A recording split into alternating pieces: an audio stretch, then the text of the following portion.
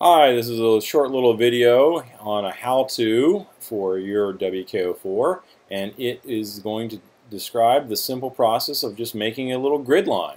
So let's make a grid line, and I'll show you how to do it inside a horizontal cycling workout chart right here.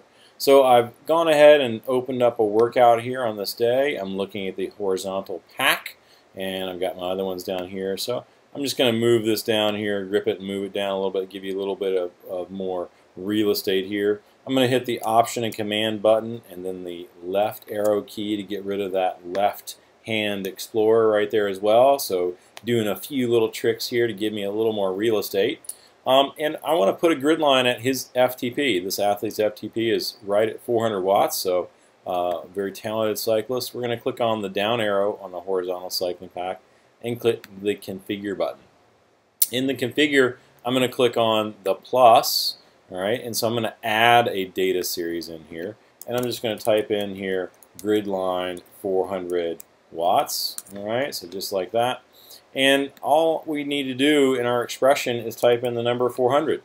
Now, under the y-axis, here's the trick, right? So they put the line there at 400, but we want it up in this one. All right, so all we need to do is put a capital W there, and then we need to choose time right here, and time is this one right here, 8 hours, minutes, seconds separated by the colon.